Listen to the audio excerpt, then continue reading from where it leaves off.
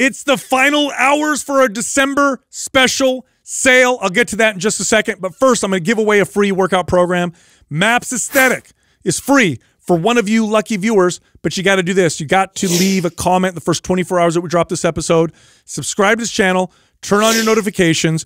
If we pick your comment, we'll notify you, and you'll get free access to MAPS Aesthetic. Okay, back to the special. There's only a few hours left as of the dropping of this episode for the 50% off sale, MAPS Hit, and the 50% off MAPS Split. So they're both half off right now. If you're interested, head over to mapsfitnessproducts.com and then use this code DEC50 for 50% off either one or both of those programs. All right, here comes the show. Here's your fitness tip today. TV is making you fat. What do you think about that? New news? Yeah, I don't know. Yeah. The way you said it was kind of weird. So, no, seriously though, this has been, and it didn't happen until later. One of the single best pieces of advice that I gave clients that were trying to lose weight without putting them on diet restrictions, right? Without saying, hey, you have to do this or cut these calories. Just simply saying, listen, here's one rule I want you to live by for the next month and just see what happens is don't eat in front of the television or your phone. Like just non-distracted eating. Yeah. It blew my mind how many people became so much more aware. It's very similar to the advice that before social media became so popular, so that the advice we used to give where I'd tell someone just to track. Like just becoming aware it automatically makes you start to make better decisions because many times we're so unaware of what we're even doing. And I think today's time we're distracted more than we've ever been. So instead of giving a client these crazy restrictions and saying you can't do this, can't do that, or follow this meal plan, just saying, hey, let's first do this.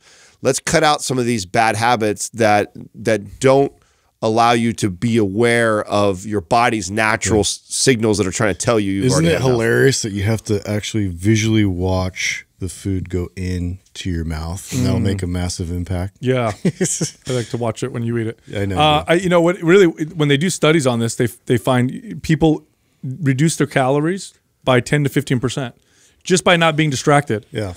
Just because and what it is, it's definitely awareness, but really what's the way they explain it is you get signals from, hormones that your body releases like ghrelin, and, as your stomach stretches, your brain will get signals. But if you're focused on something else, it doesn't register as quickly. Yeah. And you end up eating, and someone might think, 10% more calories, what is that? Well, if you eat 400 calories, it's 40 more calories.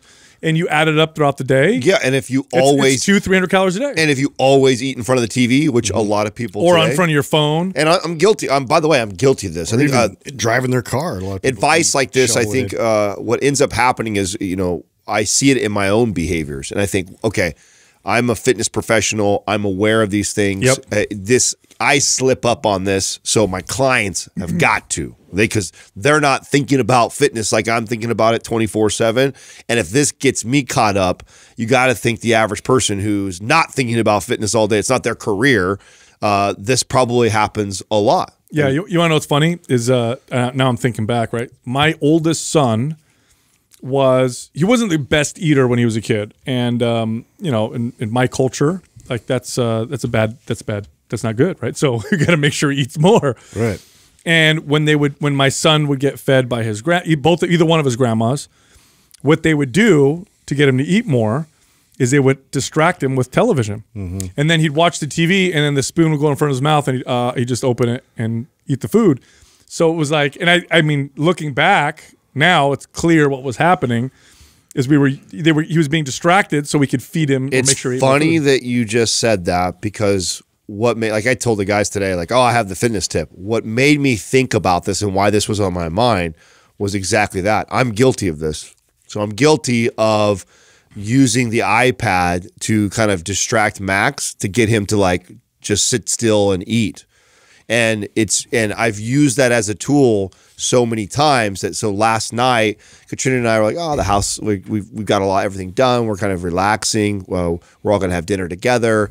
And instead of because what happens right now is we normally feed Max and then Katrina and I have our dinner afterwards by ourselves. And instead we're like, let's have dinner as a family today. And obviously, if we're having dinner as a family, there's no reason to have iPad on the table or anything like that.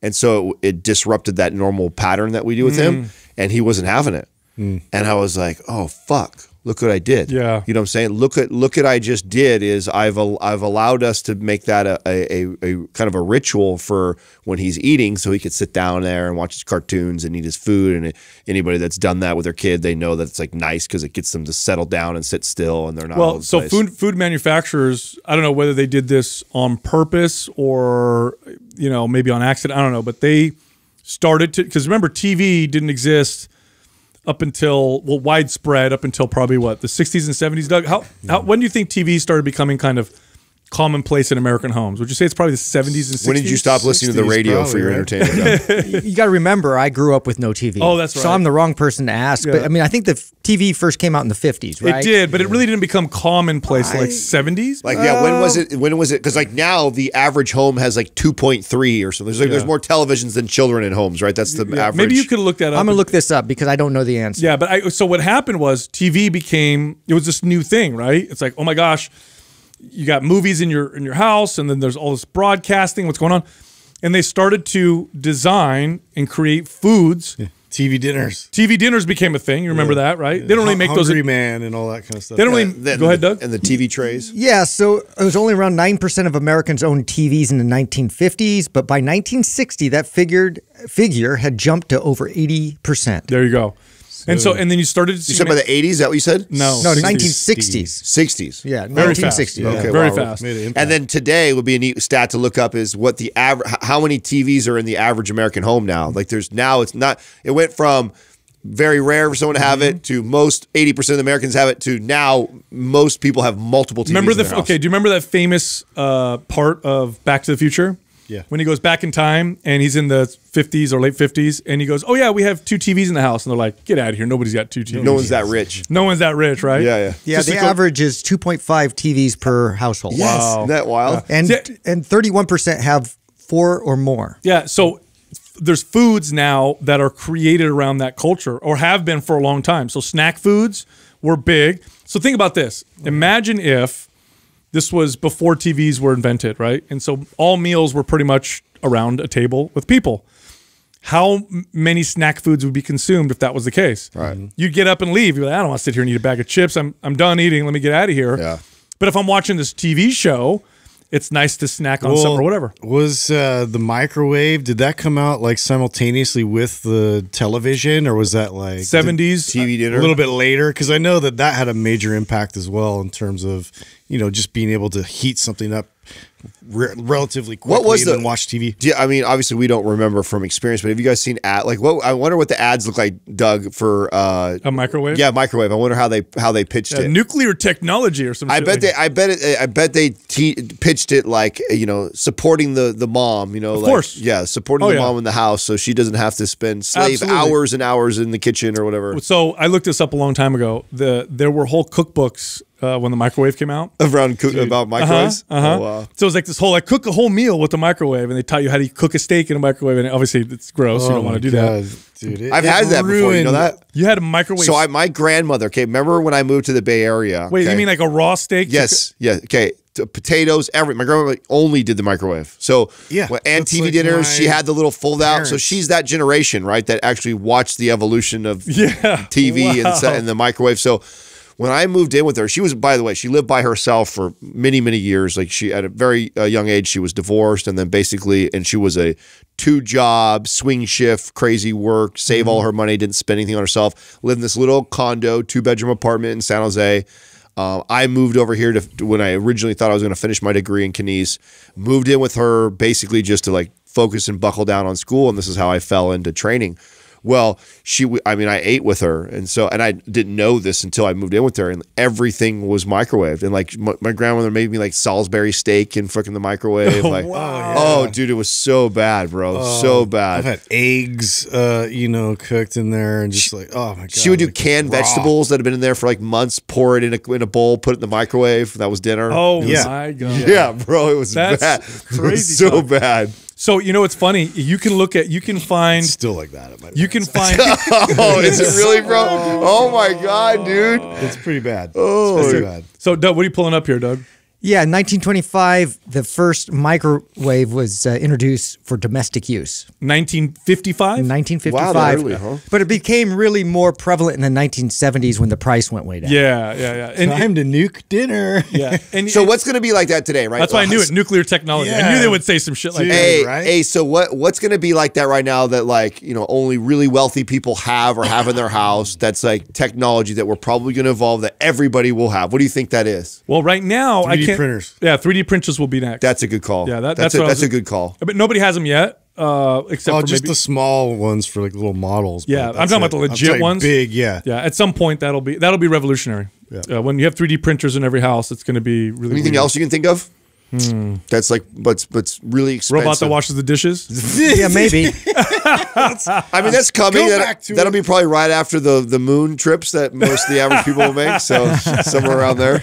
Your mouth. Back in those days. Okay, so lots of new. This is cool. If you really want to research the history of food in America, and I did this only because the correlation between the obesity epidemic fits perfectly with the consumption of heavily processed foods. But if you look at the food, like the history of America, when these new foods were introduced, like Spam and processed foods, it was cool. And there were entire cookbooks, like Jell-O. Okay, Jell-O was this massive thing Yeah, Jello was huge. when it got really popular. And there were all these cookbooks, and there were the weirdest, like Jell-O tuna casseroles or Jell-O like beef dishes, and they were these cookbooks, and people would put them together because it was this new weird food. So let's weird. So bring it to like 3D printing. Don't you think that's going to be similar to like how the 3D printing evolution is going to be? Like, remember how you talked about like soon people will be able to print their own shoes and It's interesting to think about that in a culinary perspective. Well, so think of it like that, right? Everyone's going to adopt it, and it's going to be so cool because you could print your own shoes, and then we'll see the resurgence of like artists and people that can, because it won't ever be able to produce what somebody with their hands can produce. Of course. Well, because I look at it like how iTunes was developed because of all these apps and all these different like music genres and things and downloads. So obviously you're going to be able to download somebody's creation, like somebody's blueprint, somebody's, something to then just push a button Yeah. and then It'll- it'll create a whole like market. They'll create the market out of it in response to the fact that like iTunes was created in response to Napster and all that stuff. right. Speaking of that, Wait, and real Tom- quick, look at this. okay. Look up there on there. Oh, gross, dude. Does That's- anybody have a family member that makes like a Oh, Jell-O gross. salad? No. I remember the shrimp with Jello. Like, what a horrible combo, Bro, Ugh. That's it's so fascinating if you look at the history of food and processed food in America. Yeah. It is so there were entire cookbooks that were taken seriously based off of hot dogs, Spam, Yeah. like weird shit. Microwave like entire meal, microwave your turkey for Thanksgiving. Yeah. Like you would find cookbooks on that kind of stuff. SpaghettiOs with hot dog. Like there was like this whole recipe behind it. And you're like, what? God, so weird. All right, Adam. Sorry. So I wanted to look this up. I want to show you guys because I read this article, and maybe Doug can help me out or Andrew would know. Did you guys hear about the rapper who sold 1 million copies for $1 NFT? Oh, NFT, yeah. Yes. Did you hear know. about this? I did. Think about how fascinating that. I think it was like in 30 seconds. Yeah, he made like $3 million. like he broke all these crazy. so- what he did was he made his song an NFT. So this is just one song. Or is it his or album? one album. I think it was an album for $1. I'll try to see if maybe Doug can get it before me. I think Tory Lanez says he sold 1 million copies of his NFT album in under 1 minute. What? In under 1 All minute. because of the NFT hype, though. It's not because of his music. let's be honest. Yeah, but think about that for something though. That's But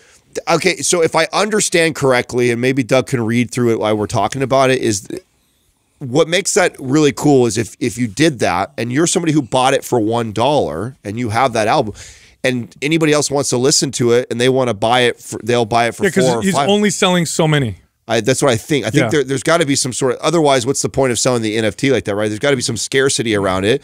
And think about how smart that is for like an up and coming rapper. You have like this guy, I guarantee this guy, you guys don't even know who he is, but yet he's got 1 million people that support him at least, right? Yeah. Because he sold $1 million $1. so every transaction of somebody who buys it then goes and passes it on, sells it, he gets a kickback on Yes. every one of those Yeah, because transactions. Yes. So technically, he probably didn't sell that many copies. It's just that the No, he did sell 1 million individual. so the million units. 1 million units for $1. But now those people, I believe, can take that and sell it for $2, $4, $5. And he so gets a he's still percent. getting that in perpetuity. Yes. Whatever. Yeah.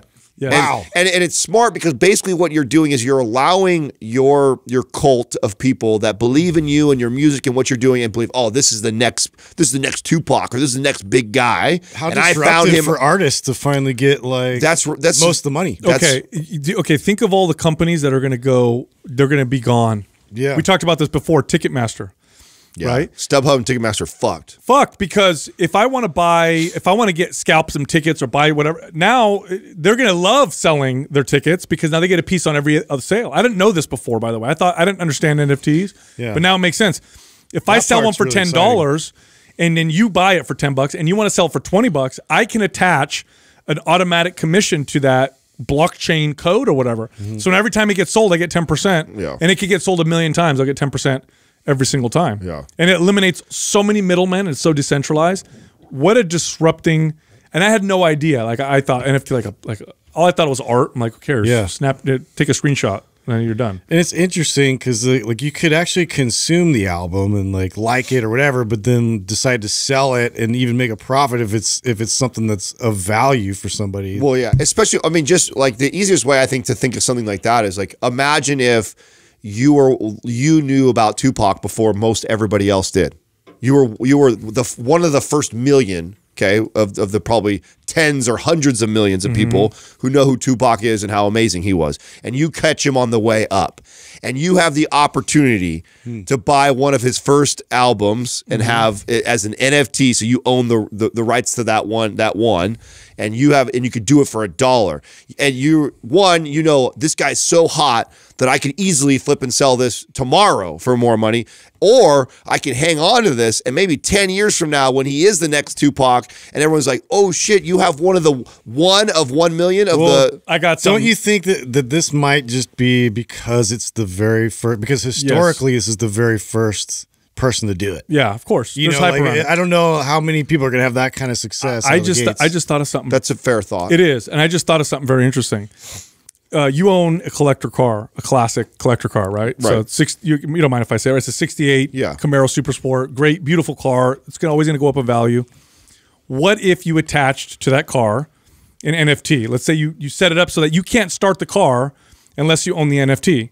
Now, how much? Let's say that car right now is valued at $70,000 on the market, and you decide I'm going to sell it for $50,000. Except it comes with this NFT, which means I'll get the 50, but I'll get the 10% of whatever anybody ever sells in the future. So now you've attached yourself to that car in the future, and you can undercut the value, the price, because you're counting on the fact that people are going to buy it. That's how I see it happening. That's crazy. Why, even though you guys are saying that, like, okay, the novelty, this guy's the first one to do it, but what's to stop somebody who's like Jay-Z, his albums are already worth X, and to do it for so cheap that people know on the resale market they could sell. I mean, was it Doug Dr. Dre? Remember how he was putting his album together, never released it? If he released the unreleased content that he has, that'd be huge. Did you ever find the article? Did you read on it, Doug, at all? Yeah, I mean, I'm not getting a lot of really good information on this, but apparently he sold a million of these in less than 1 minute.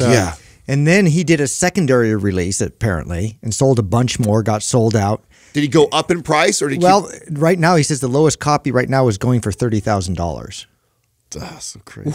So crazy, man. What? Well, this is a whole new market that just emerged. It is, but a lot of it's going to get washed out. Well, yeah, I mean, it's got to correct itself and become what it's going to be, right? But what? It's a gold rush, right? It's like the whole. It's wild how much hype is around. So I don't know if there's ever been a time in history, at least in my short 40 years, where I have seen a new technology or a new thing be so heavily marketed and spoken about, like cryptocurrency and NFTs. Yeah. Really? Like, you don't think cell phones did that? No. What? No. Bro, we went from no one having cell phones to everyone having cell phones. Yeah, over a period of a decade.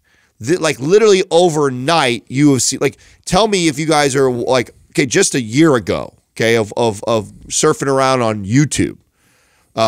You may not have seen hardly any. Now almost every ad I get is crypto related or NFT related. Yeah, I think I'm inundated. But you with know, it. crypto's been around for a lot longer than the last year. I belonged to a lot of these kind of free market economic groups. I was introduced to Bitcoin. This is a true story, and it's depressing. I was introduced to Bitcoin when it first came out, because it came out to these, and there was the free market, decentralized, like pro-libertarian groups that were talking about it early on. I didn't understand it, okay? I swear I could have bought, and I was this close. I was this close to buying $1,000 with a Bitcoin, which would probably be worth $1 billion today. And I almost, and I didn't do it because it was complicated. And at the time, there weren't like, Coinbase didn't exist. So I had to buy like a different thing and have a wallet. And I'm like, what is a wallet? What do you mean it's on the computer? And I didn't do it. And I had a client who was like, Sal, you got to buy this. You got to do this. And he was a good friend of mine. I still talk to him. I was like, it doesn't make sense. I don't think I want to do it or whatever. Do you know do you know if he did it? I'm sure he did. Oh, wow. I'm sure he did.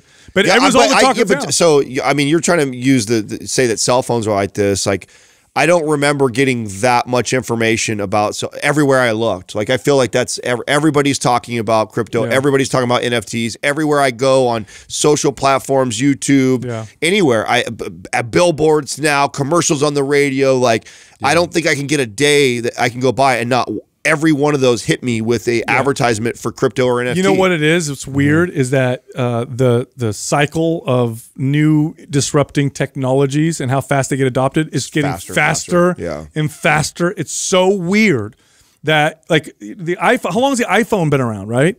Now you have technology that comes out and it's obsolete in a year. It's really, really strange. So I mean, I get what you're saying. It's like 2 years ago, we didn't know what the hell that was. And now all of a sudden, it's everywhere. Yeah. So the whole NFT thing is really got hyped up because of Facebook changing the name to Meta. I feel like that was like a big catapult for. Well, I think it definitely made all of the things that were connected surge because something as big and as powerful as Facebook that literally Facebook actually has the resources and money to go out and go fucking build this virtual world. Right.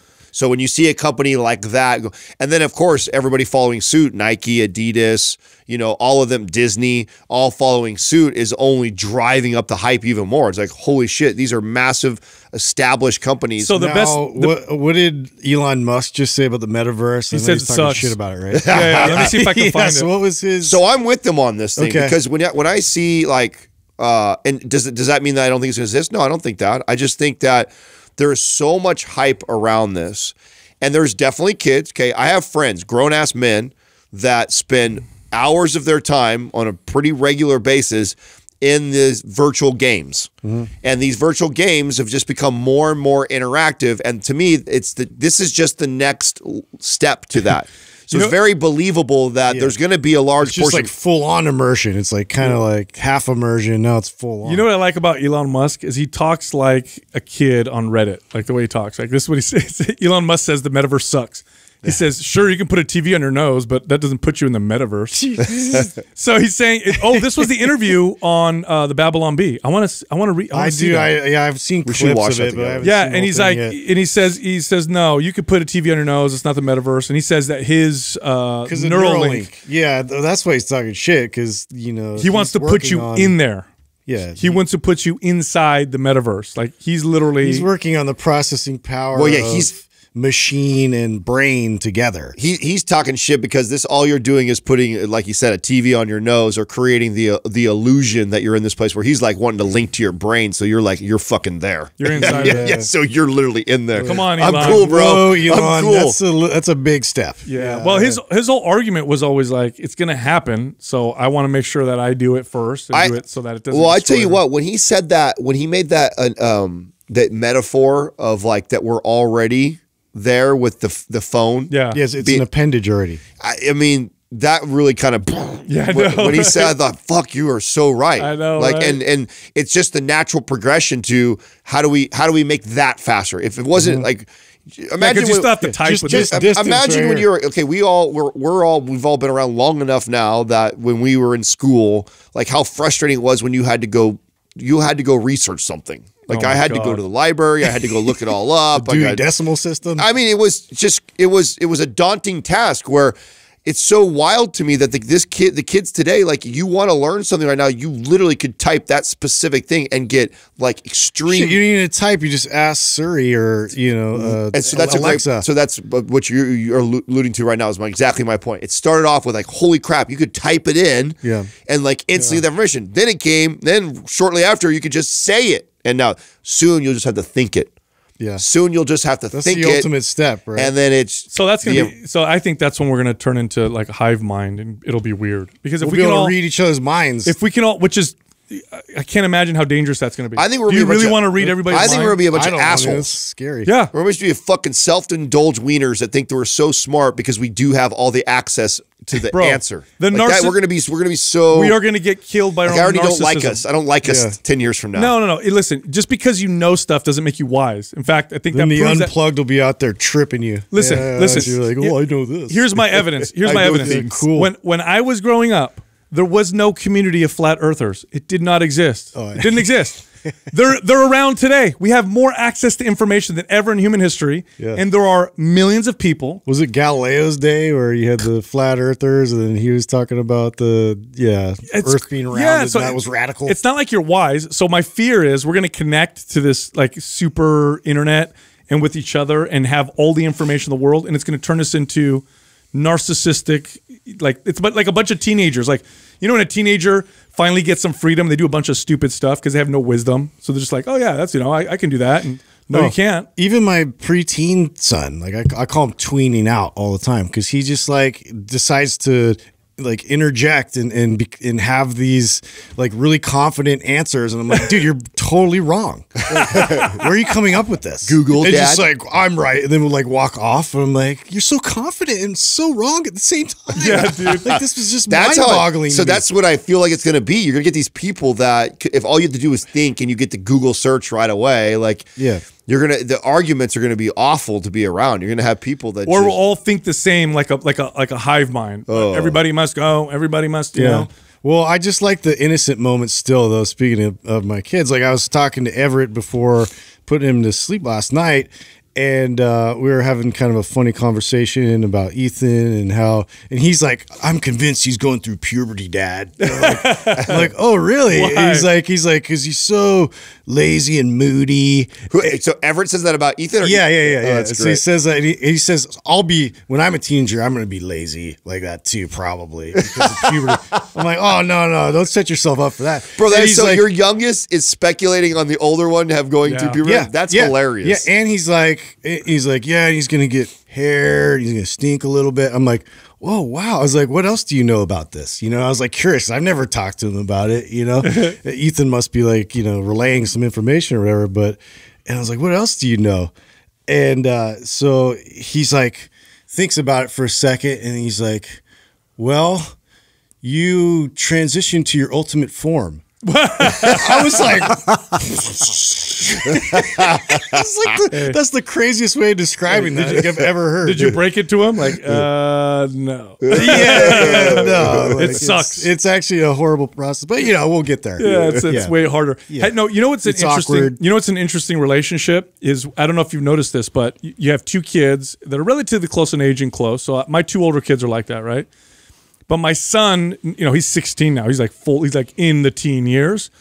And now there's a little bit of a division between him and his sister. And his sister, she told me that, so the other day they got in a big old argument and they were kind of brother and sister fight or whatever. And I had to have a talk with my son. And then I brought my daughter down and I talked to her about it. And she just, I think she didn't realize that she was going to tell me her true feelings. And she's like, he's just never around. He doesn't want to hang out with me anymore. She was all sad about it. Yeah, and I'm like, oh, and I can see because he's 16, like he doesn't want to hang out with this. Yeah, no, you're in high school. You don't want to hang out with your little sister anymore. Yeah, so it's funny. He's gone more often. Have you ever heard my sister talk about our relationship in high school? It's so funny because we're a year apart, but then we're 2 years in school. Oh, okay. And this happened to us, and I'm sure she's going to hear this, and she always calls me out like, your version is so different than my version, right? But I believe that was a lot of that. I went to high school. We were like inseparable as kids. We played, we did everything together growing up, and we were in the same K through 8 school, so we were always around. But then you went to high school and she was in junior high. That's right. We went to high, and then that was for 2 years. So 2 years, and I wanted my friend, and when she got to high school, she really was attracted to a different group of friends, and I was like the opposite. I was jocks and athletes and stuff like that, and she was more into like skateboarding kids and like goth and that kind of direction. Like we were total opposites of our. And so we just didn't hang. And then that was like the beginning of our division with each other. And we really didn't come full circle till later on in our 20s. Wow. But I'm sure if she presented it to you, it would be a little different. But I would say both those together. Oh yeah, it does, doesn't it? Yeah, that's the common link. Yeah. I would say though that probably played the biggest role was that I was 2 grades ahead, and then that when you get into high school, that's kind of when you really want to start to like. I remember it with my younger sister because I was really close with her, and I used to hug her, and I loved her all the time. And then you get older, and it's not that you don't like your sibling. I'm with my friends, and it's a little.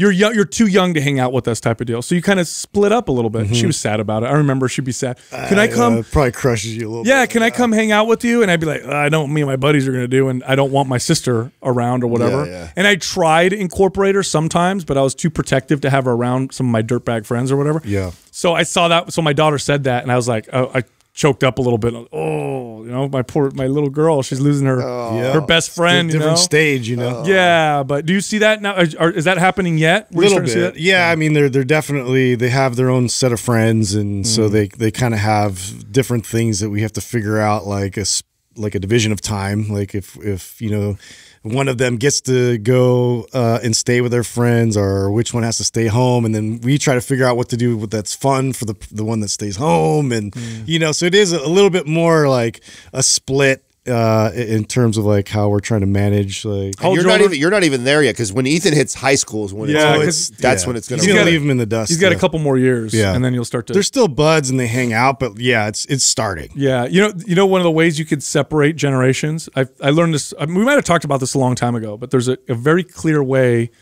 you can tell if somebody was born in the cell phone generation or the phone generation that we grew up with. So ask a kid. You might want to try this with your sons.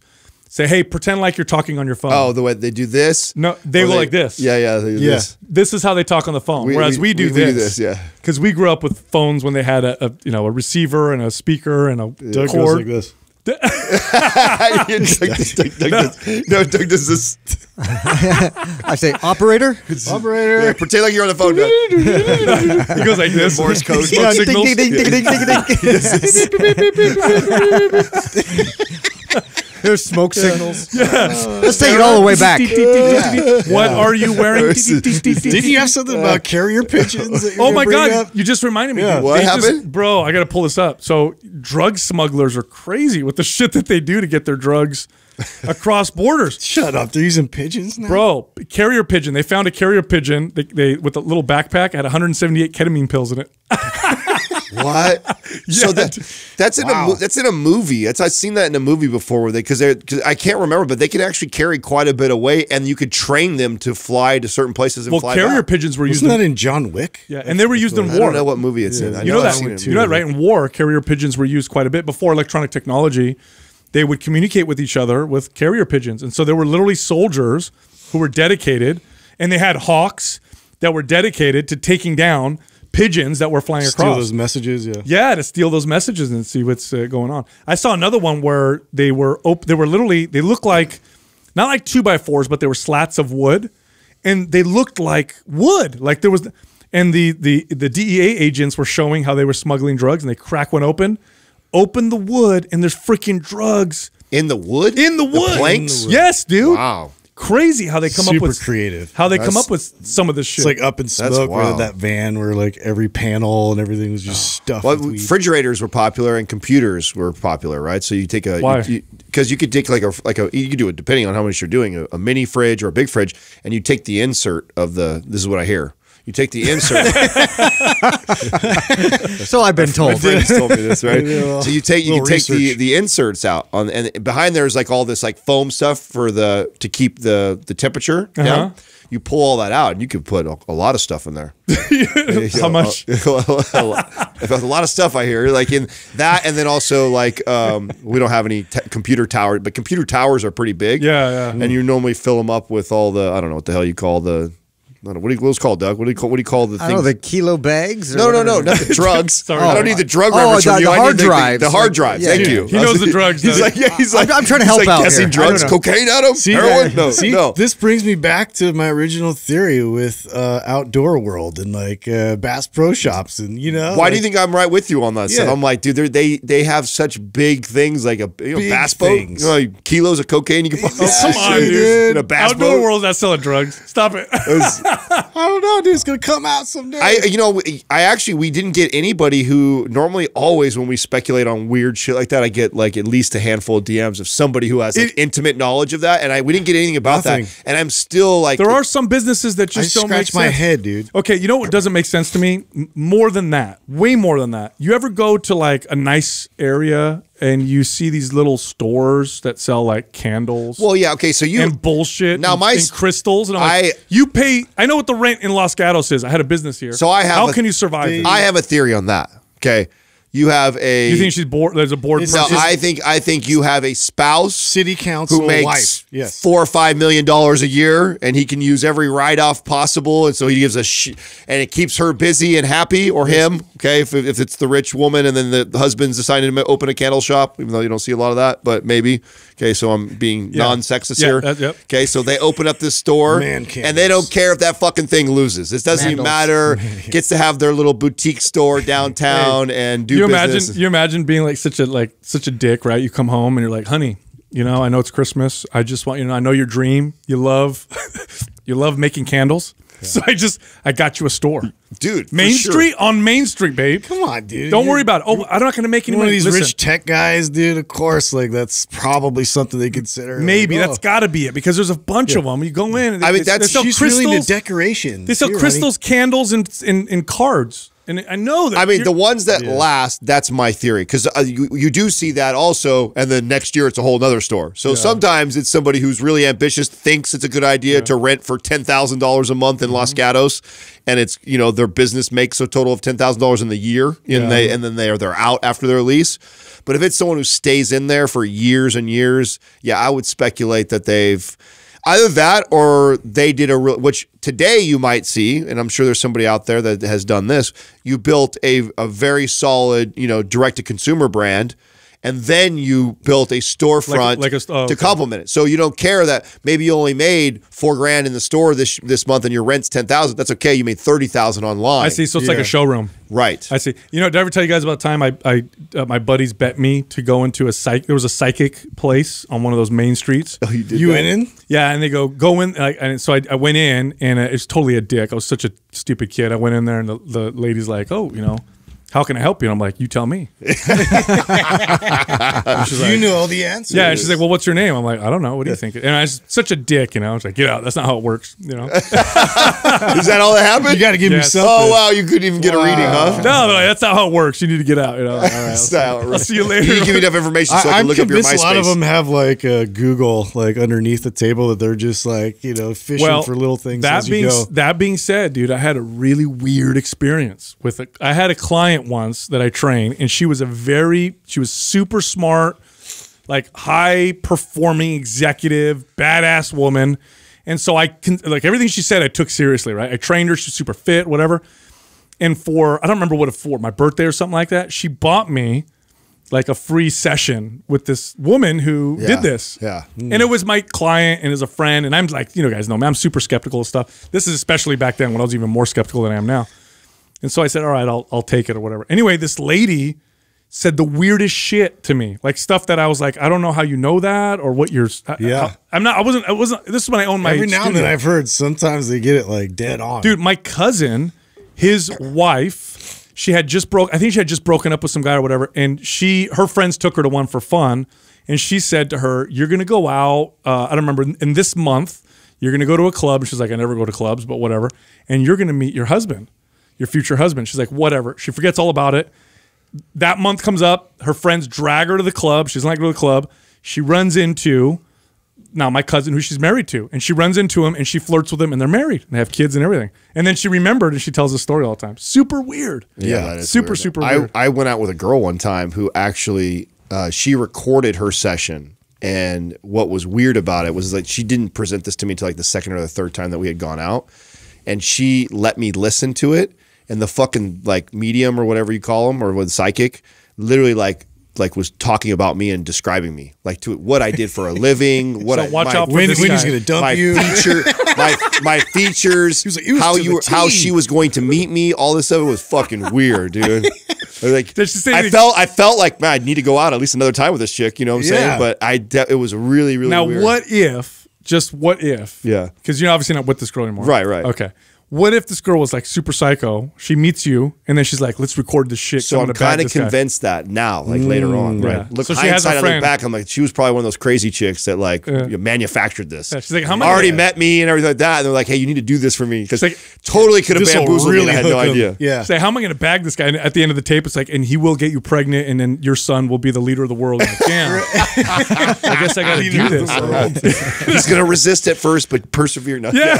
That's right. You know, and you'll get so rich because of it. Like, all right, I'll do it. It was wild, dude. It was definitely. But you know what? Later on, I think because she did seem a little off. I thought, oh, you know what? Maybe she had her friend do that. It was a little. I hope crazy. she's listening right now. I'd Hey, say that was probably. I'd tell you what though, for any other crazy chicks looking for strategies, that was a pretty good strategy. I thought it's pretty unique. You know what I'm saying? That's the first time that ever happened to me. Yeah, it's an interesting angle. I had a girl. This was a terrible story. I had a girl once. This was I was a kid. I was 18, and I dated this girl for like a short period of time, and then I broke up with her. And she tells me that, oh, you know, I got pregnant. This is after we broke up. So I'm like, oh my God, are you kidding me? Like, I'm stressed out. I'm 18 years old. She's like, don't worry. I'm going to go to the clinic or whatever. And I'm like, I already have the date scheduled. It's on this day. And I'm like freaking out. Like, oh my God, what am I going to do? Mm-hmm. And then I looked at the day that she gave me. She didn't. Blowjobs get people pregnant. We just held hands. Shut up. No, we had standard intercourse. I don't know, making out can get someone pregnant. Yeah, hey, she fucked up. She wasn't careful. So she tells me the date and the place, and it happened to be on a holiday. And so I called her on it. I'm like, they're not open on that day. Let me go with you. And then she gave up. She told me that she made it all up. I was like, wow. God, snake, dude. total snake. Wow. Lied about the whole thing. Yeah, that's a dirty move. I mean, I was a kid. I was 18 years old. Yeah, dude. Can you believe that? That's a professional move she just played on. Yeah. you. Hey, speaking of crazy stuff, you guys want to see the latest like trend in jiu-jitsu? No, what's that? Doug, pull up the link that I gave you. Car-Jitsu. Okay, so That's a type of jiu-jitsu? yeah. Dude. Okay. Now cars are getting into it. What's happening? No, dude? it's really cool. So two jiu-jitsu guys. I watched one of these videos. I thought it was hilarious. They're sitting. Like teaching you how to, like, in case someone attacks you in the No, car? that's a tournament. They actually shut have. up. It's like a real thing? It's a tournament. Oh, Doug, they're doing it inside the car. Doug, is there a video we can watch? Bro, is this Oh, really there a you thing? go. So you have to sit in. The, Can so you use a seatbelt? So This no. is, so let play this. I want to see this. This is So you hella sit funny. in the Oh my car. God, that's hilarious. And you both put your seatbelt on, and then when the fight starts, you take the seatbelt off and you go at it in the car. Bro, this is Who the hell came up hilarious. with this, Who dude? thought of this? I Oh, this don't is know. actually- Full But I've screen. seen a This couple sounds videos. hilarious. You gotta watch this. This was a whole tournament. And these are two black belts. Like, check it out. So, Oh look, my God. seatbelt off, and then He they go can't at get it. his off in time, dude. Yeah, dude. Oh, bro. And you have to fight in the car and submit each other. Tell me this isn't brilliant. Like, how, though? Like, I know you guys would never watch a jiu-jitsu tournament, but I bet you guys I want to would watch this. Yeah. That is That's hilarious. Isn't that great? I feel like this would be a good car commercial, too. Yeah. I bet there has to be like Next move is the hot box. There's got to be history behind this, right? Or there's got to be a reason why it evolved or happened, and it makes sense, right? Like people get carjacked, and like imagine someone gets in your car and like how to defend yourself from in this I situation. mean, I guess. I just think it's I entertaining. mean, why fact. else? Of all the tussling most in random confined things to like, space. let's do jiu-jitsu. Let's do it in our cars. Yeah, I think it's hilarious. So jiu-jitsu is interesting because there's a lot of like stoner influence in jiu-jitsu. Yeah. So I feel This like is totally a stoner idea. I feel like this was a stoner idea. big time. Like, hey, what if we went at That'd it? be great. I would totally check watch you that. out Right, the in buddies the sitting around front all seat. high. Like, yeah, I would totally watch. There was a that. tournament a while ago. Eddie Bravo put it together where they smoked weed before the match. So Oh, they would great. they would smoke the weed. I Like, think that would help. Might relax you a little bit. you know what's funny? So this is why it's such a big deal, a big thing in jiu-jitsu. The classic, like the old school jiu-jitsu people are like the Gracie family. They're so against it, right? It's drugs, it's not good for you. Then there's a new school where jiu-jitsu's kind of like got a surf culture where they smoke weed and they create new moves, and some of them say it helps with their creativity. Right. So they did this whole tournament where they would smoke weed and then roll. And I've talked to, so I never did this. When I did jiu-jitsu, I never did that. But I have talked to guys and they say that, oh yeah, it's great. You smoke weed and then you're better with your creativity and your flow on the ground. I mean, I feel like it's one of those sports where, kind of being like, it's probably one of the biggest mistakes. I'm assuming, I have no idea. I've never done jiu-jitsu, but I would think like a guy like me who doesn't know better, like probably the #1 mistake I would probably make, and most people like me would make, is I would try and use my strength. Tense up too much. I would tense up and I would try and like muscle everything, where that's one of those sports of you're using their force and counter, and so kind of relaxing in a very tense, I guess, situation. There's got to be like a threshold to that though too. If you go too much weed, right, and you get paranoid There's and always you're getting too much. choked out, that sounds horrible. Or so if you guys have never done it before or grappled that way, like if there's you're a big dude, Justin. So if you go in a tournament, you're going against a guy that's your size. So, and you got a big guy who's, holding you down in side mount or north-south. So north-south is literally... There's a lot of physicality there. North-south's like this, right? So his head is facing your crotch, your head's facing 69 his crotch. is what we call it. Yeah, okay, kind of like that. But anyway, it's not that. But his I'm gonna tell Katrina that. Hey, you want to do some north-south? Let's do some north-south maneuver. Let's see who taps out first. And so his chest and like his belly will be like pressing on your face, bro. Oh my god! So you would be so paranoid. Oh, it's the worst. Yeah, dude. Again, there's like kind of like that balance of being relaxed, but I could get paranoid pretty quickly. Yeah. Hey, you got to go check out Live On Labs. They make supplements, right? Vitamins and minerals that your body actually absorbs. They actually use a technology that was created by and for pharmaceutical companies. Now, one of my favorite products from Live On is their glutathione. Glutathione, when you take it orally, normally doesn't get absorbed very well, but if you get it through their way of delivery, through liposomal technology, it actually raises glutathione levels in your body. So it's great for your immune system. It really helps with any respiratory illness. It helps improve the pump, recovery. And by the way, they have other supplements and vitamins and minerals as well. So you got to go check them out. Head over to liveonlabs.com. That's LIVONLABS.com/mind pump. And if you buy any product on there, you'll get a sample pack of all 6 of their other supplements for free. All right, here comes the rest of the show. Our first caller is Lauren from New Jersey. Lauren, how's it going? How can we help you? Hey guys, how are you? Good. What's happening? Good. What an honor it is to be here with you today. This is totally inspiring for me. Oh, thank you. All right. So I kind of have a two-part question. First part is I'm actually just finishing up MAPS Split. By the way, I loved it. I totally appreciate the effort you guys put in sequencing the exercise. I had done splits before.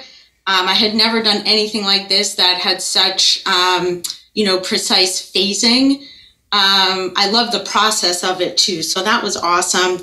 And, following through with the step counts in each phase and then getting progressively bigger each time. I'm not going to lie, toward the end, it was a real challenge to complete it, but I'm proud to say that I completed every workout. I hit every step count and I'm feeling really good. I'm just wondering where to go from here. So that I am someone who normally works out 7 days a week. I have a tendency to overtrain and overdo it. But after doing your program, it was the most comprehensive program I've ever done. I'm just not sure where to go from here. Certainly, I upped my activity level with it toward the end. And I know that for me, that's not going to be sustainable long term. And I had really good progress with strength gains. So I'm kind of wondering, where do I go from here? I've heard you guys always preach that less is more, training the 3 days a week, full body. I feel like that would be a lot less than what I'm coming from. And I'm just kind of concerned about losing strength and losing progress. Okay, Lauren. Now, in your question that you sent in, you also said you're a recovering cardio addict and you admittedly have a tendency to overtrain, which I would have guessed because the first program that you picked from us was MAP Split. Yeah, I would have put you volume high. I would have put you on anabolic first. Yeah, that's one of our highest volume, like kind of bodybuilder style workout programs. So, do you want the advice that's the best for you, or do you want the advice that you want to hear? I know. I think I really need some tough love from you to hear what I need. Okay. To kind of move forward. All right. Here's some tough love. Okay. If you're gonna do what I tell you, okay. If you're gonna do exactly what I tell you, I want you to do MAPS Performance. You've done MAPS Split. Oh. It's time to move into a program that trains different planes of movement, that works on mobility. Don't worry, you're going to still get strong. You're still going to build muscle. Here's the best part. You can do MAPS Performance 6 or 7 days a week. So 3 days a week are the resistance training days. The other days are mobility sessions. And if you like movement and athleticism, you'll love the mobility sessions. They're still somewhat of a workout. It's much less intense, but they're going to improve your mobility and your ability to just connect to different movement, and they're going to help facilitate recovery. I think that's going to be the best next step, because MAP Split is literally, one of our most advanced bodybuilder volume-based workout programs. So I'm not going to put you in another program that's similar. MAPS Anabolic would be great too, but I think because you just did Split, I think Performance is going to benefit your body so much. And if you trust what I'm saying and you just do it, and don't judge the process, but trust the process, you will be very, very happy with the results you get from that program. I would have liked to have seen her do anabolic then Performance, but I can concede to Performance. I mean, I think Performance is going to tremendously benefit her, but I think what would be best for her body, her personality type, and the things that she tends to do would be to get her out of that. You could make the argument that it's going to be very difficult for her mentally to make that shift. But personally, I would love to see anabolic, then Performance, then aesthetic, and then work your way back to a strong or a Split type of a routine. That would, I agree. I do like that suggestion. I think that's probably the best, but it will be mentally difficult again to make that dramatic shift, because you're going to be learning a lot of moves and things that probably you're not very familiar with. So, stick with it and stick to the program and plan as much as possible and trust it. It's going to be outside your comfort zone for sure. And not that it's not going to be fun. It's just, look at it as a totally new thing that you're there to kind of educate your body and go through the process. Yeah, and the volume in MAPS Performance is really appropriate. It's not a super ridiculous high volume program. But it's not super low either, though. It isn't, but the mobility sessions are good. And you know what? Well, your body's just here's what's feel I forgot to add this too, because Lauren wrote in her question, and I read your question. You didn't just go into MAP Split from beginner. You were doing Mike Matthews' split routine before you went into that, right? Yeah, so I kind of first got into, I first started kind of seeing the light of resistance training and started doing far less cardio a couple of years ago. And I found Mike Matthews, Thinner, Leaner, Stronger. I was doing his 5-day Split program, which was great. And knowing my personality, I turned it into a 7-day program. Yeah. And then at a certain point, I just frankly got a little bored. And I stopped seeing progress, and I was a little frustrated. So that's when I found MAPS. Yeah, and with his because I know his program very well. Mike's a good friend of ours, great guy, really smart guy. And his program places a heavy emphasis on, bench presses and rows and overhead presses. So that's why you went to Performance. Yeah, and then she went to Split, which is bodybuilding, but it's also very sagittal. So I see where you're going with that. Okay, I see where you're going. That takes it, because she's going to see she's going to see some significant progress because of that, where maybe she'd see a little less progress going to anabolic because it's similar enough, even though it's different. Totally new stimulus. But okay, that being said, then this is what I would love to see. Then I would love to see Performance right now, then to anabolic, and then when you go into anabolic, I would actually use the mobility sessions from Performance and add them to my trigger days. Yeah, that's so great. if you like the 6-day, 7-day routine, and you want to do more, I think you can do more, just more of the right things for your body that you'll get the most bang for your buck. And what that would look like for someone like you, in my opinion, would be the mobility sessions from performance, and you can go ahead and add those into anabolic when you go into that. So I go performance and then anabolic with a little combination of the mobility. Yeah, and here's why you're lucky, Lauren, because we recommended 2 programs. So now we're going to give you 2 programs for free. But you know what? I think we're underestimating how much she's going to enjoy performance because she did marathons and triathlons. Is that correct? She's going to love the lunge matrix. Yeah, I love the process. And I'll tell you this, I already have those programs. Oh. I kind of went crazy during your Black Friday stuff. Oh, well, there you go. All right. Are you in the private forum? Because I would love to follow up. I'm not in the private forum. Okay. We'll do that. Let's put you in the forum for free. I just want to follow up on your progress. I think actually, because I know you did triathlons, marathons, you like functional movement, you like the sport aspect or that aspect of training probably.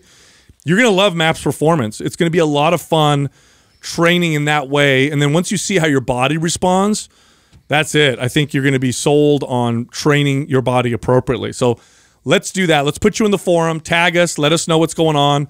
Adam gave great advice. MAPS Performance to MAPS Anabolic, using the mobility sessions throughout both of them. I think that's great. Thank you. That's awesome. And I just want to reiterate again, you know, I work in the fitness industry. I'm a GM of a fitness and wellness center. You guys have inspired me so much. Mainly, you've really opened my eyes to a lot of the mobility stuff. I had Prime, and I've, you know, brought those skills into the programming here by encouraging the staff to add more mobility, more functional movement, especially into our group exercise program. We have a big population of active seniors here, and they're just loving it.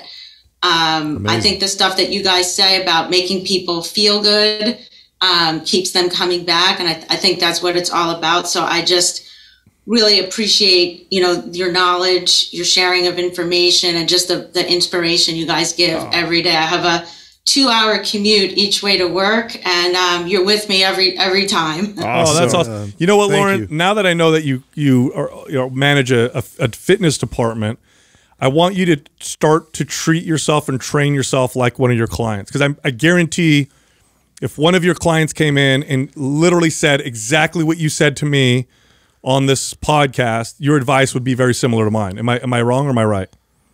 It's so true. You know, I fall into the camp, adherence is never my problem. I'm like, you know, all or nothing, you know, kind of personality. And I tend to overtrain and push myself. I would never tell a client that. Of course, we always train our clients better than ourselves. So try and put yourself in those shoes, and you're more likely to give yourself better advice. Thanks for calling. Thank you, Lauren. Yeah, thank you so much. Appreciate it. No problem. People don't realize that the vast majority of people in the fitness industry have somewhat of a dysfunctional relationship when it comes to exercise. They do a great job with their clients, and they would give great advice to the clients. And by the way, many trainers and coaches fall into that. This trap. Applies to me. Yeah. Okay, I'm talking to me. Each as one well. of us here. Let's be honest. Yeah, it's so hard, but I've had to do that myself. Like, what would I tell my client to do? Oh, it's not what I'm doing now. So it's really, really challenging when you're in that position. So I know what she's going through. What is that paradox that causes that, Doug? That's like you see that even like with therapists and people. A lot of times, doctors, they're talking to themselves. Yeah, right. It's like they're preaching this message and they're really communicating their own stuff. Oh yeah, doctors and nurses are the worst patients. I think a lot of professions are like that. You see that even in like people that are like inspirational speakers and stuff like that. Then they're all depressed at home and shit. You know what it is? Right. I think what it is if someone's helping me with, let's say, a disordered eating, the person who struggles with it, who makes this their passion and that's their expertise, probably will understand how to communicate to me the best and do the best job. I really believe that. So I think that's probably part of it. You know, like I know how to talk to people with this kind of relationship with exercise because I live it. I think more of it is you're working your own shit out. I think subconsciously maybe what you're supposed to be doing for yourself, so you're comfortable with saying it. You're relaying it, but you're not internalizing it. Right, exactly. But then you still struggle with taking your own advice about it, but subconsciously you know better because you either have read or you've learned over time, and so you do better with communicating it to others, but then taking your own advice is one of the hardest things to do. Our next caller is Justin from Tennessee. Justin, what's happening, man? How can we help you? Hey, how are you guys? Thanks for having me. We just had a real quick question. I was listening to your recent podcast regarding how to maximize your 30-minute workout. I've been doing GoRuck events since 2019, and these events are some of the most difficult endurance events out there. Some of these events, 12 to 14 hours in duration. Additionally, there's plenty of PT and miles while carrying a various amounts of weight. So I have a kind of a two-part question. One, in your opinion, could I still get the fitness level that I kind of need with the 30-minute time frame workout and still perform well? And I guess really my main question is, if you guys were going to train for one of these events, how would you approach it? Oh, man. 30 minutes of training, and then your goal is these events? Yeah, that's tough. So you can get pretty far, but I'm going to be honest with you, Justin. You know what? You'll get really good at the first 30 minutes of that. You'll crush that opener. It's going to be really tough because it's so different. Like, what you need is a specific type of endurance, 12 hours, 24 hours. Build up that work capacity. Yeah, where you're just moving. And I would, look, here's how I would train for that. I would do the occasional long ruck as part of my training. And then I would do a little bit of strength training, and I do mobility work.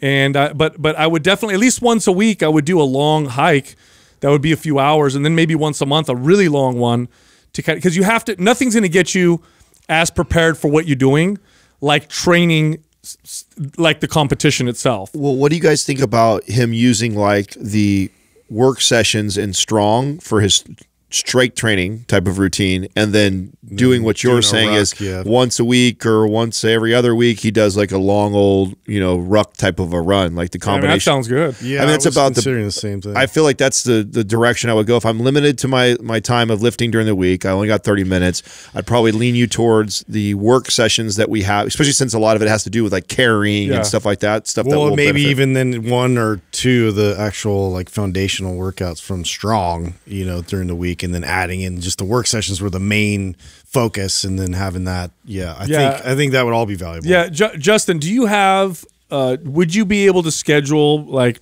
2 long hikes a month, or does that not work as well? Yeah. I can definitely do that. I've done multiple 12-mile Go Ruck events, and I've done 150 miler, and so I can get. I've got several days where I can put in a lot of miles. Yeah, I think if you did a couple a month, that would make a dent. That would definitely make a dent and improve your ability to do the competition. And then the rest of the workouts, you could do the work sessions from Map Strong or the foundational workouts for Map Strong. Well, now that I know that we're working with that, okay, so that also changes my advice a little bit. So if I could get you to commit to me to 4 days, so maybe they're a weekend day where this is going to be kind of our endurance training. I'd have a day where, so let's say I know I'm getting ready for an event, say whatever the distance is, 25 mile, 50 mile, 10 mile, whatever the distance is. I would then do four times in a month, so 1 time a week, and 1 time I would go quarter the distance, 1 time I'd go half the distance, 1 time I'd go 3/4 distance, 1 time I go full distance on what the main goal is. Does that make sense? So like if we were training for a Go Ruck event that the miles is 25 miles, I'd have 1 day a week where I'm doing a quarter of that, 1 day a week I'm doing half of that, 1 day out of the week where I'm doing the 3/4, and then one whole week, or you mean in a month? Oh, 1 week, 1 week, 1 week. Yes, you get what I'm saying? I like that. So he's only 1 time a month. Is he even doing anything close to the full distance? The other time he's doing 3/4, the other time he's doing a half, the other time he's doing a quarter of it. And then his training during the week looks like strong work sessions. Now, can you describe, I mean, at least for the audience too, and I have somewhat of a semblance of what rucking is or entails, but can you describe a little bit more about that? Like what kind of like backpack and what kind of weight load you're carrying around? Yeah. So typically, the pack that I use is from Go Ruck. I have a 3.0 is, I guess, the name of that specific bag, but a backpack type of bag, and then they've got sections in there where you can put weight in there. So you're carrying, and there's kind of 2 different sections of events. Like you have one that you're just doing a lot of miles with your select team, and then you're doing. They have other ones where you're doing it as a large group, but it's over. You don't really know what you're going to be doing, but it could be over 12 to 48 hours, depending on which one you want to do. How much weight's in the bag? Yeah. So you'll have in your bag, you're going to be carrying anywhere from probably 20 to 40 pounds plus whatever else they bring for you to carry around. So you can carry that amount of weight up to 120, 40, 60 pounds, depending, not the whole time, but you're going to be sharing that load with other people. Okay. So you actually share it with are you able to load it in the front too, or is this always loaded in your back? Yeah. As long as you just carry it, I don't think they really mind how you do it. You know? So sometimes some people are sharing it just by carrying it in their hands. They put it on top of their ruck bags. Mm-hmm. Depending on what the object is, you have to carry if it's a telephone pole or if it's a large sandbag or another person, so.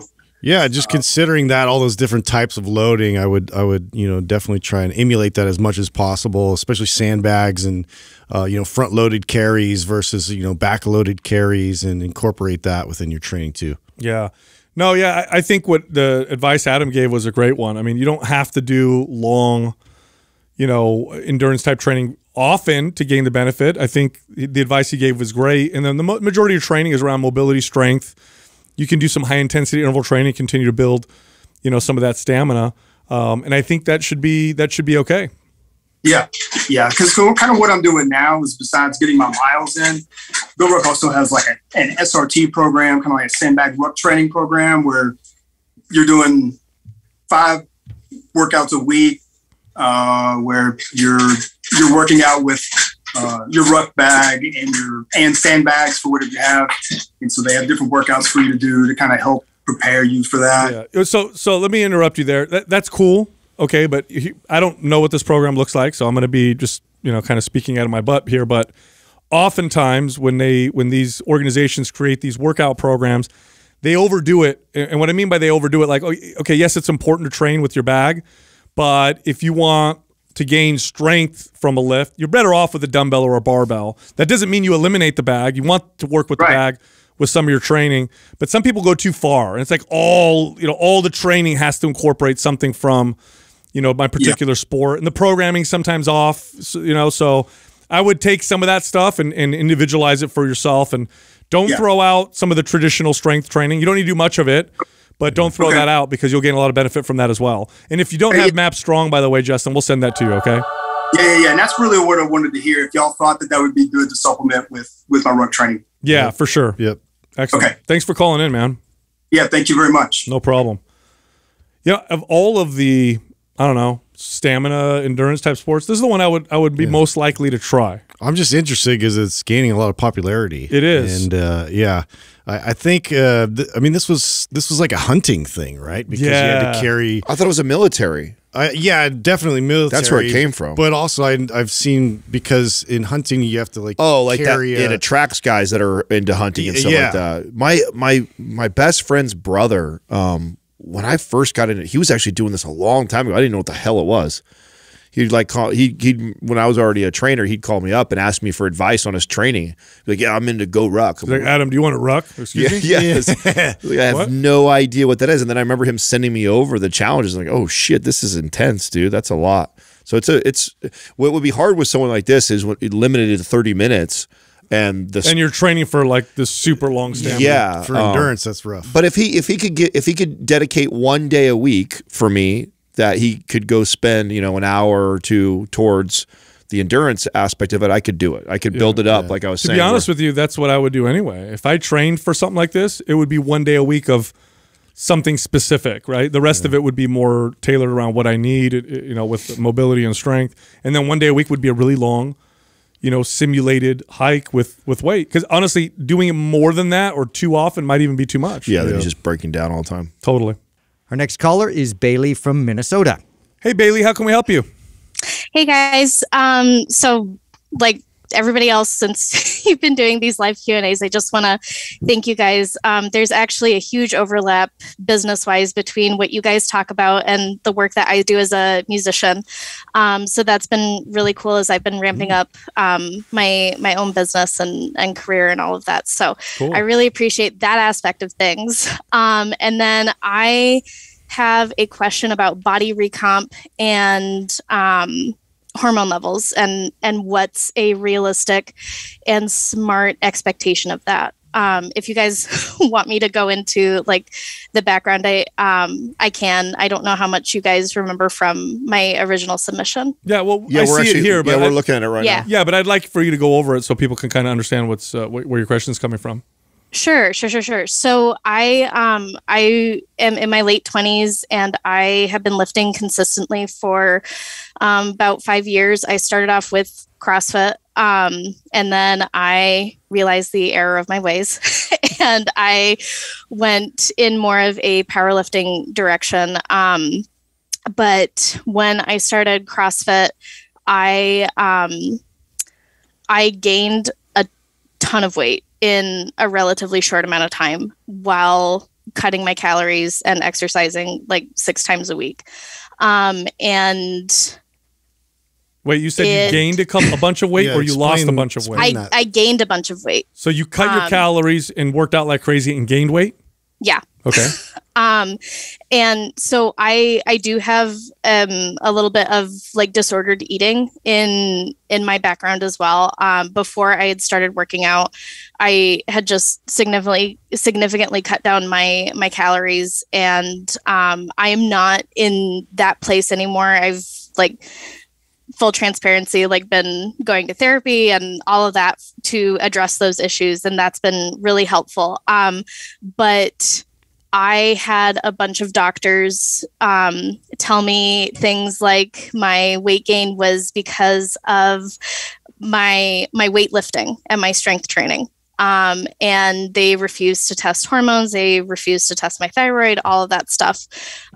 So I had to like go through a lot of doctors, and I finally found one that was willing to run those tests. And it came back that my testosterone is like through the floor, and my progesterone and estrogen are also on the low side. So I'm just wondering, moving forward, since I am eating to fuel my workouts, and I am higher protein and all of that, I'm just wondering what a realistic expectation as far as that recomp goes. Okay. So, and how to approach that in a smart way. Okay. So let's back up for a second. Okay. Let's talk about her broken food scale. Yeah. I know. Okay. So I want to go back to what you said earlier, because I want to get this straight here, correct. We'll try maybe even figure this out. Yeah. You dramatically increased your activity and dramatically cut your calories and gained weight. Mm-hmm. Okay. So were you tracking calories? How did you know that the calories changed that dramatically? How much weight did you gain? And was it water weight, blow? Like what happened here? So I was tracking my calories when I was like in a really disordered place with my eating, and that was as few as like between 900 and 11 calories a day. Okay. And then when I started working out and doing that more consistently, I did get hungrier, and I increased those calories to 1,400 to 1,600. And like, despite eating within like a Whole30 parameter, so still not super great with like that food relationship. But despite that, I gained like 60 pounds. Whoa. So you gained 60 pounds from going from 900 to 1,100 calories to 1,500 calories plus resistance training? Mm-hmm. Okay. And was this a healthy 60 pounds, do you feel? Or did you? No. Okay. Okay. No. I think some of it was needed. I think some of it is muscle. But like my body comp right now, I am like around 35% body fat. Okay. Which does not reflect my habits. Okay. And then are you on, now you're on hormone therapy? Are they supplementing your hormones to bring things back up? Yeah. Mm-hmm. And do you mind if I ask what you're taking? Is it testosterone, progesterone, and estrogen, or just testosterone?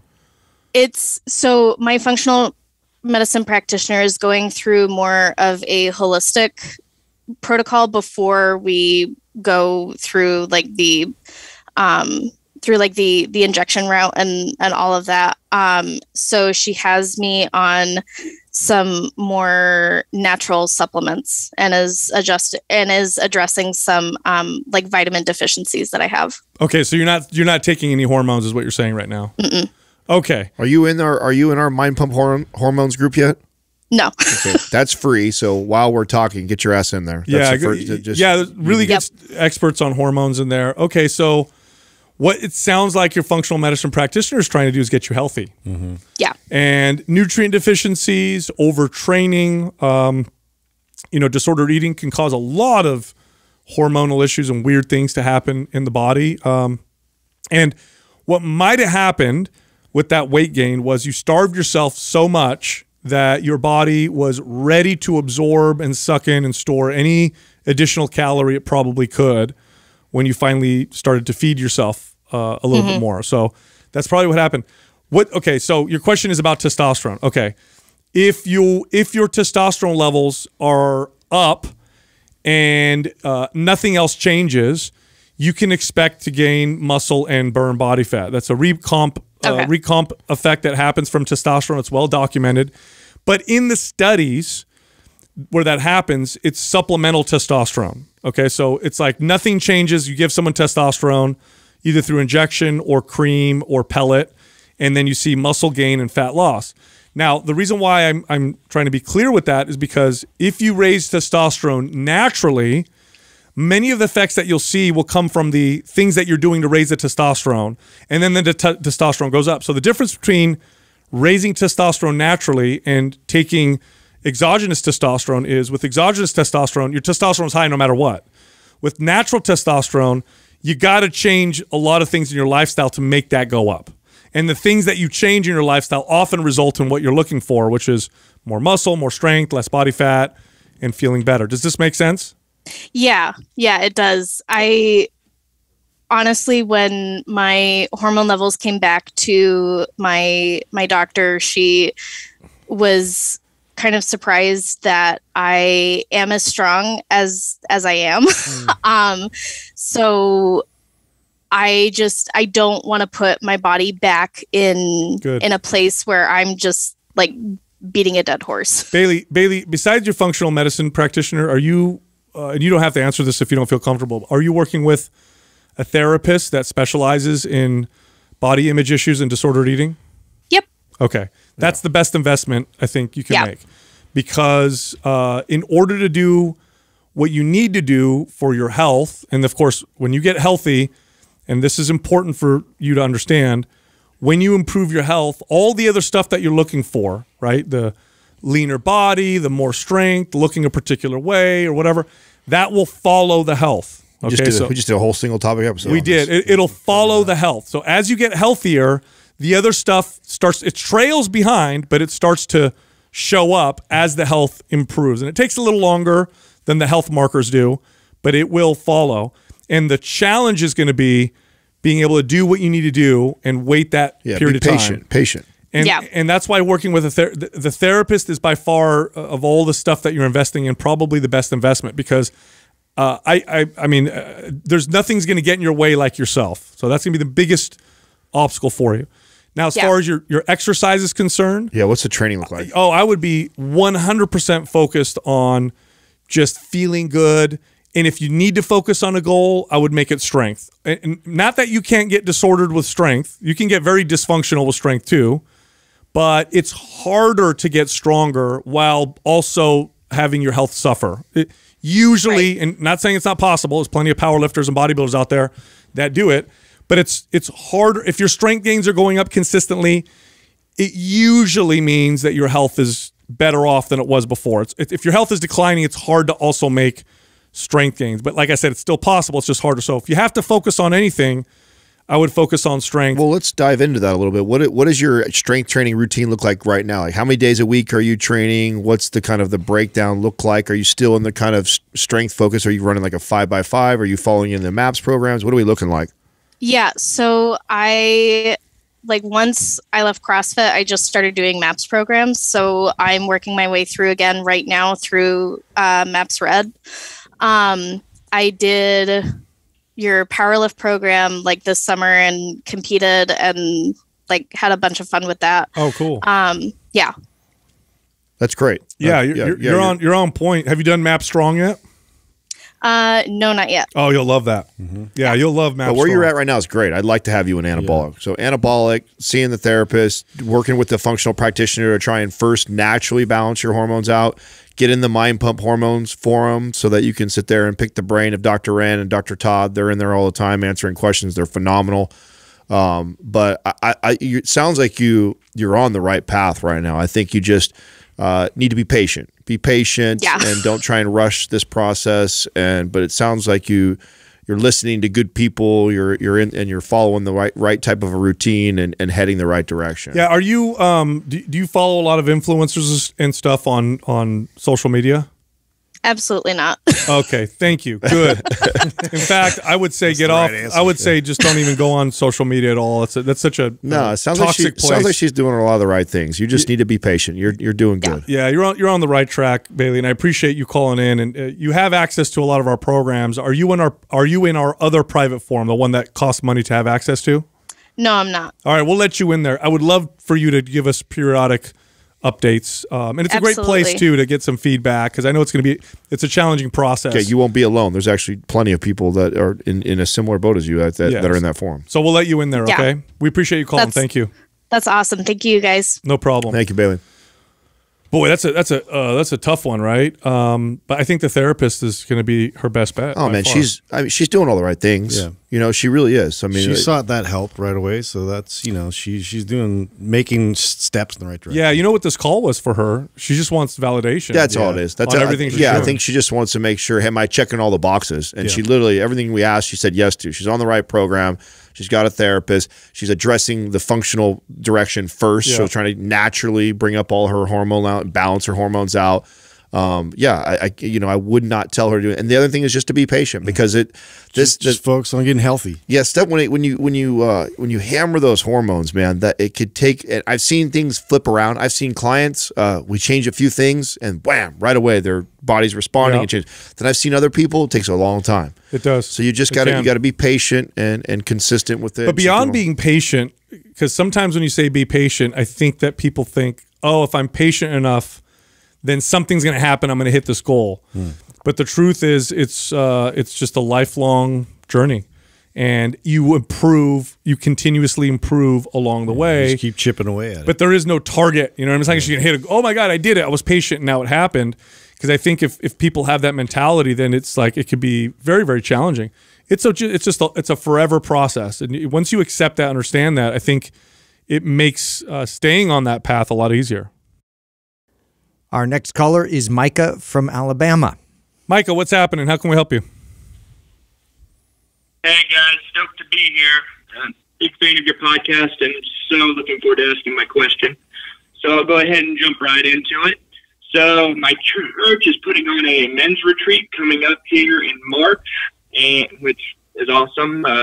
Shout out to the Citizens Church in Birmingham, Alabama. But one of the activities that we're going to be doing out there is to run a Spartan race. This is one of the things I've been meaning to do on my bucket list for a long time now, but it also comes at a very tough time for me as far as training goes. So to give you a little bit of background, I became a dad for the first time about 8 months ago, which is awesome. Best experience of my life. Congrats. But also it has limited my training. So before I became a dad, I was doing split training with a little bit of cardio sprinkled in. But ever since I've become a dad, I've limited my training to about 2 to 3 times a week at this point, doing full body training based mainly on what you guys have told me in the podcast. And I've gotten a lot of good results with that, but I know in order to run the Spartan race, I'm going to need to change things up. Most of the training programs that I've seen have said that you need to do training about 4 to 5 times a week, which is not realistic for me at this time. But so I got to basically keep it to 2 to 3 times a week. And I'm wondering, and my questions are this: one, is it realistic for me to train for this Spartan race, only training 2 to 3 times a week? And secondly, if it is, how should I prioritize endurance training versus strength training in order to prepare for this? Yeah, good question. So you're limited to 2 or 3 days a week, right? That's what we're working with. And now, is it realistic? Is it realistic to train for this race that way? Yeah, it's realistic. I don't know if it's going to make you the best version of yourself, but can you do it in 3 days a week? You definitely can.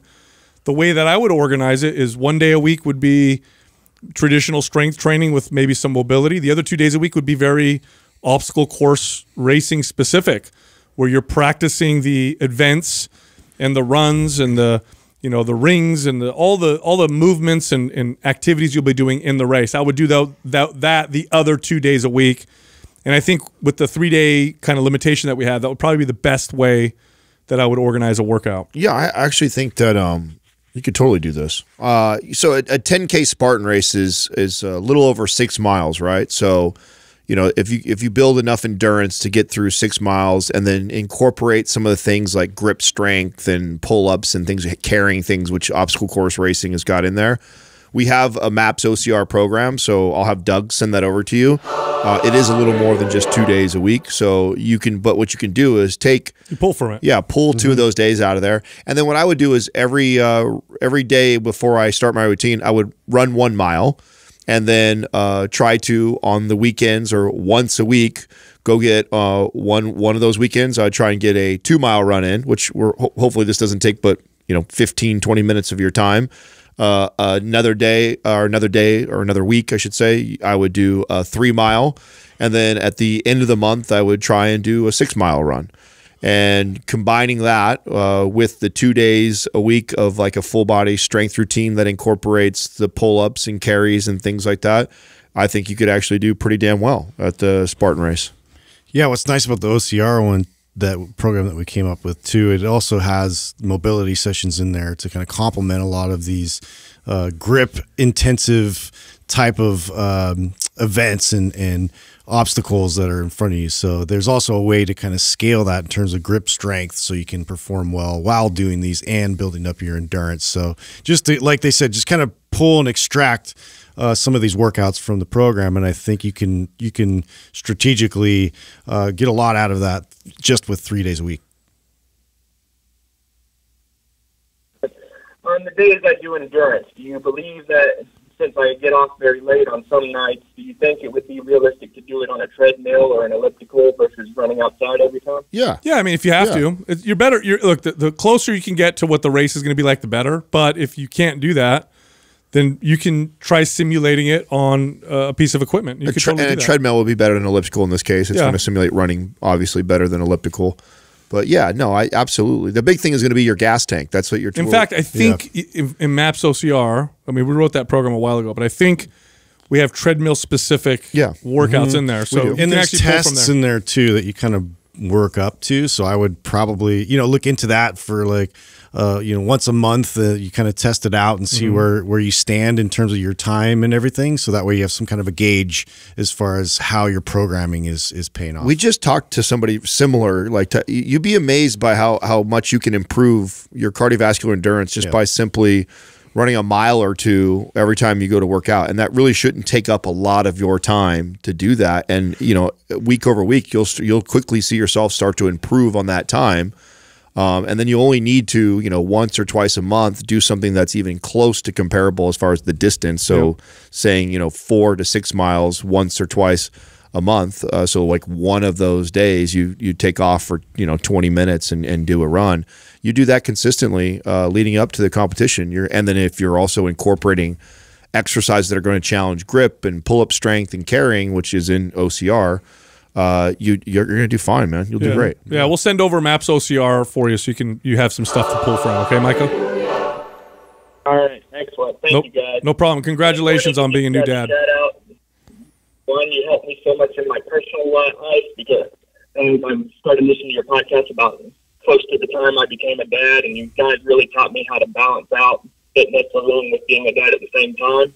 And secondly, you guys also helped me out in my career. I'm a physical therapy assistant here at the VA, and a lot of the things you taught me, I'm able to apply as both as a physical therapist and a health coach here. So I want to say thank you guys for everything that you do. Thank you, Mike. I really appreciate that. Boy, these obstacle course races are so popular now. They're doing them everywhere. Yeah, well, they're fun, I guess. Yeah, getting outside, getting dirty, getting after. I think it just has its own appeal in terms of like doing something completely outside your comfort zone. Yeah. I also think that yes, if you're advanced, you're probably going to be training 5 days a week or so. But most people can make tremendous progress with a few days a week. Like at some point, you may reach the point where you need to add an extra day, but I think people they overestimate that. Oh, I need to add an extra day. It's like there's a lot you could do with these 3 days a week before you add more time. There's this misconception of more means you're going to get more results. It doesn't. You can get plenty of progress, especially what I'm talking about. 10K is only 6 miles.